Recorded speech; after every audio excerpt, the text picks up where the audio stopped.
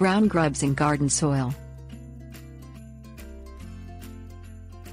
True grubs tend to be referred to as white grubs and are the larval stage of certain beetle species such as Japanese and June beetles. You may encounter brown pests in your garden that have the same physical characteristics of true grubs, a thick, worm-like body that curls into a C shape. In fact, true white grubs may have a brown head or even a brown body. Grubs tend to destroy the roots and stems of garden plants. When they reach the adult stage, they munch and destroy plant foliage. Japanese beetle larvae. Japanese beetle grubs may be light brown, white or gray. In all cases, the heads of these grubs are brown. Japanese beetle grubs are approximately 1 inch long and assume the curled C-shape form when startled. They start feeding on roots and stems in your garden and lawn in midsummer and the following spring before developing into pupae. If you see Japanese beetles around the base of plants, you can hand-pick them.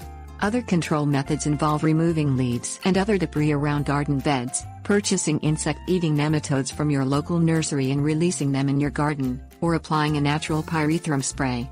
By controlling the larval stage of Japanese beetles, you can prevent the adults from further attacking plant foliage. Just in case, plant impatiens, pansies and other Japanese beetle-resistant flowers. Cutworms.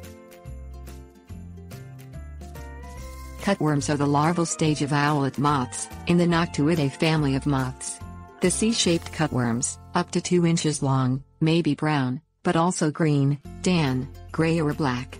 They not only attack roots and stems, but also climb up to feed on the leaves of plants. Cutworms are most damaging in the spring. Owlet moths tend to lay their eggs in weedy areas or places with leaf debris. By removing weeds and cleaning up garden beds regularly, you can prevent a cutworm infestation. Vigorously till and weed your garden in early spring before planting to kill any cutworm larvae that may be overwintering in the ground. If you suspect a cutworm infestation, make collars out of cardboard, aluminum foil or plastic and place them around plant stems to prevent damage. Pepper weevil larvae. Pepper weevils are present in the southern United States. Although the larval bodies are white or light gray, they have heads that are brownish-orange.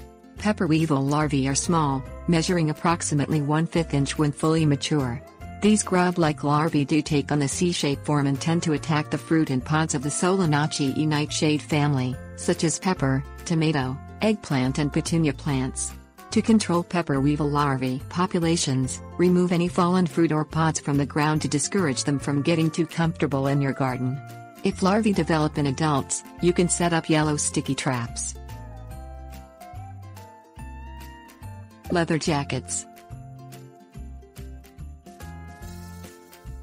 The larvae of crane flies, which look like daddy long legs, are called leather jackets. Leather jackets are grub-like and brown.